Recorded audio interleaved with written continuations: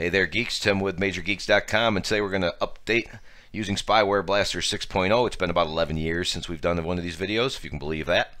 So I'll provide a link up here with a little eye so you can download it, and you just come here and you click on download now, wait a few seconds, or click here if you get really impatient, and the file will come down to your computer, as you can see right here. And let's show you how it works as we do the install. Pretty easy to use, and we'll tell you a little bit about it while we're playing around.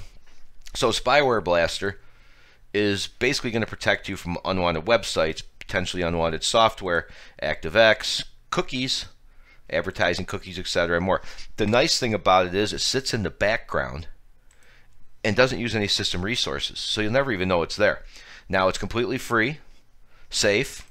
The only thing they'll get you on, and I don't mean it that way, is if you like the program, auto updating is $15 a year.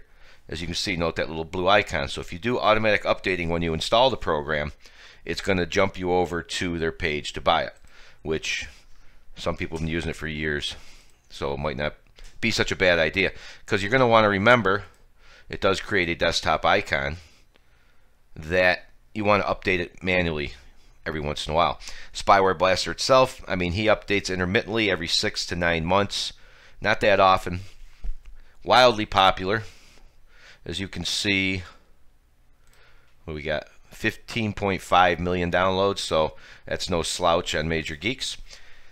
Here's what you're looking at, but I'm going to stop you right here before you do anything. I want you to jump over here to System Snapshot.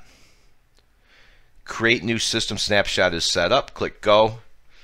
Name it, and leave that checkbox you see below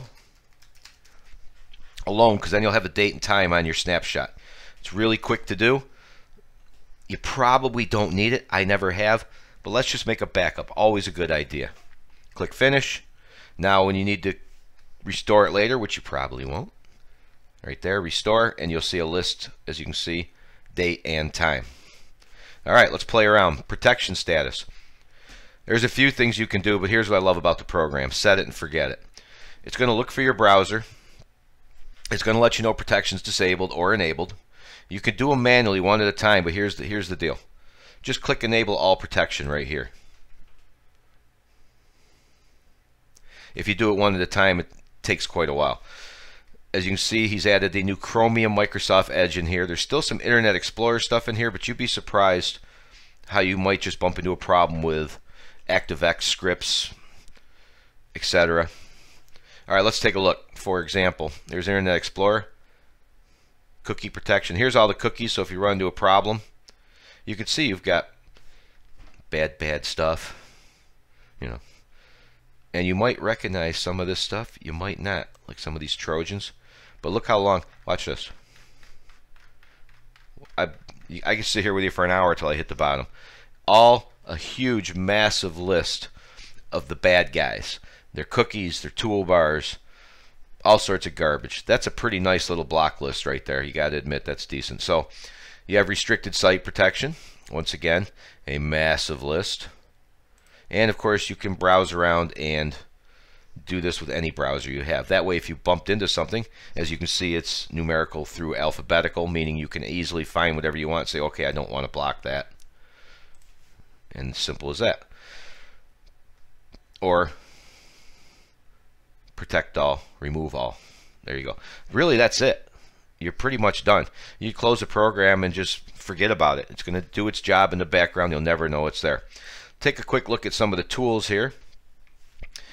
Again, we've got some IE stuff in here and some Flash Killer, which, and ActiveX. You're not going to see much on your computer with Internet Explorer with Flash or ActiveX anymore, but that's okay. It's already on. So there's really not much you need to do here unless, for example, you find you need to run Flash or not. You can disable and block in Internet Explorer. So again, there's not a lot of stuff in the tools with the IE browser pages. HostSafe will back up your host file. Again, there are IE settings, which I probably find we're not going to do too much with it. That's up to you. If for some reason you find you use it once in a while.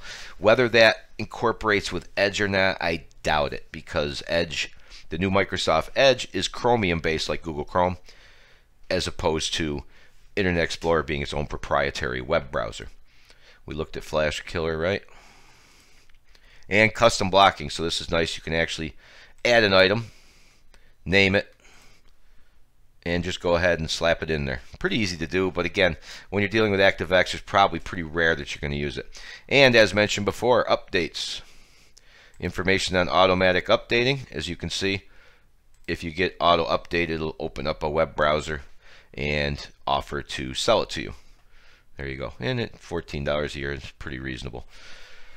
All right, let's see what else we got. Options. That's just internet stuff. Handy if you use a proxy. Auto update. And of course, updates, which I forgot. Just click check for updates. And as you can see, I was July 29th, I think was the last database. And we tried to update it here. So basically, even though the video is a little bit longer than we usually run, we usually go under 5 minutes when we can. Keep in mind that we downloaded it, installed it, and went through every possible setting, which you don't need to do, just enable all the protection. So it took us, we're at 6 minutes, to show you everything the hard way. That means in 3 minutes you should be able to just download it, enable all the protection, and call it a day. So there you have it. Once again, follow the link up here with a little eye, bottom right corner. While you're clicking around, just go ahead and click on that subscribe. Click like if we helped you out. And as always, we appreciate you taking the time to visit the Major Geeks YouTube channel. See ya.